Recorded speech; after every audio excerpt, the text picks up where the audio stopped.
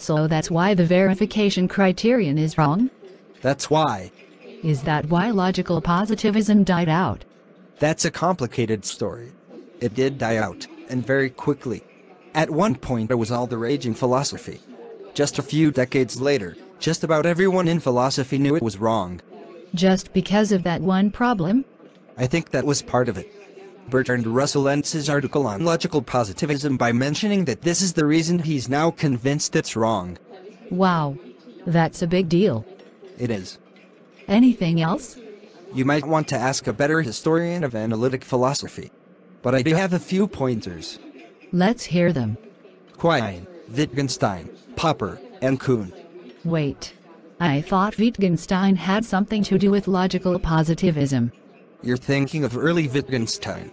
In his later writings, his philosophy of language starts to be a problem for logical positivism. Similar with Quine. In the two dogmas of empiricism. You mean that article I couldn't understand? Yeah, that one. Don't worry. Everyone has that problem. Okay. But that article helps to kill logical atomism. Wait. Logical atomism? What's that? A topic for another time. Let's just say it's an idea in philosophy of language, and it was part of logical positivism. Okay. And Quine rejected logical atomism in the two dogmas. Is that why the two dogmas was so important? Well, that's part of why. It's actually very similar to what Wittgenstein's later philosophy of language does. That's also bad for logical positivism.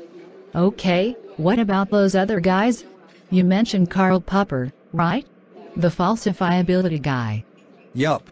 He gives the famous falsifiability answer to the question of what makes a theory scientific. What's that got to do with logical positivism? More than you'd think. So we were talking about the problem of how we can learn anything from experience without relying on a principle we did not learn from experience. Right.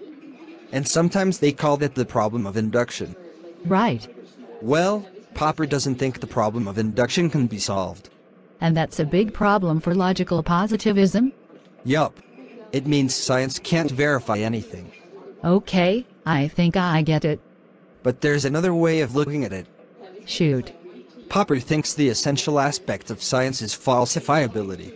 But the positivists think it's verifiability. Those aren't the same things? Not quite. Verification is finding evidence consistent with the theory. Falsification is finding evidence not consistent with it. Think of white swans a long time ago. Okay, so the theory that all swans are white looked like it was verified for a while. Yes.